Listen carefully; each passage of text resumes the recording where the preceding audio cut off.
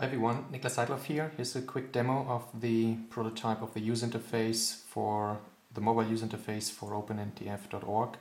I run it on my Android 2.0 phone. So let me go to this new website right here. The address is just m.opentf.org, and this is what you see, a list of the last 10 or 12 block entries. You can navigate up and down, and then you can navigate to the block entries. Let me do that again. As you can see, the address bar is hidden, and as you can see, there is no flickering because all that is done via Ajax.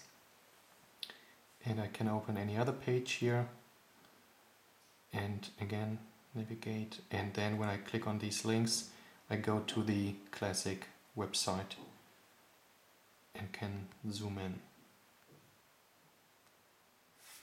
Thank you.